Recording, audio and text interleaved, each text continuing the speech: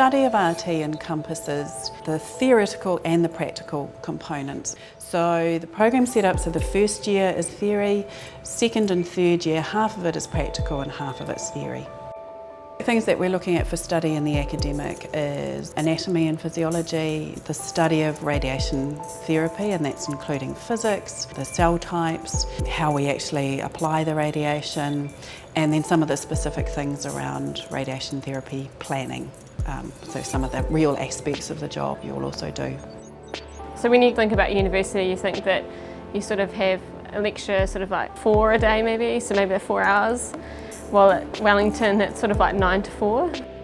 When I started studying, it was a bit of a shock to the system because I was a school leaver and most of the class is coming from health science or other studies. But it was really good in the sense that everything that we were learning was relevant to what we were going to be doing. You get to spend 2 weeks on clinical placement.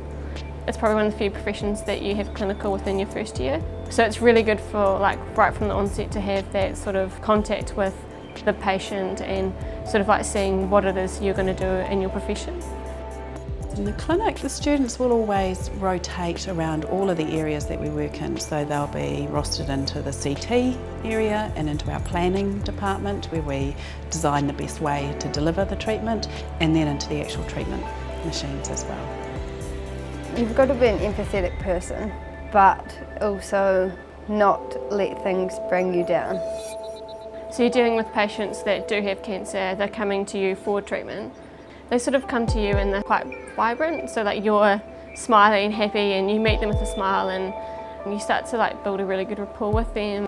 It's such a rewarding job. Most people, when I tell them about what I'm doing, they're like, that must be so sad, but until you're actually in here and actually see how much of like a happy environment it actually is, it's something special, and a lot of people don't really get to experience it.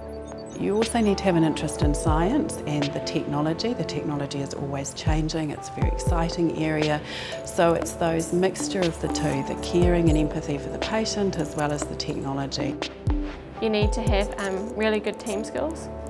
You need to have good problem-solving skills. So you need to be able to sort of identify what the issue is and what action you need to take in order to resolve it. When I graduate, I'd like to work in New Zealand for a couple of years. I think the New Zealand medical standards are so high, it'd be really good to get some experience here for a couple of years and then look to travel. I've been working for just on a year now. Everything becomes a lot more ingrained. You sort of don't have to think about stuff in the same way you do as a student, but it's actually really rewarding working with people, seeing them up to sort of just about 40 days in a row. So in that sense, it's really rewarding getting to know them.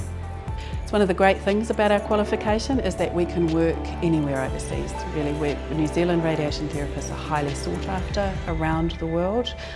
We have a highly regarded degree and the door is open to most countries around the world to work.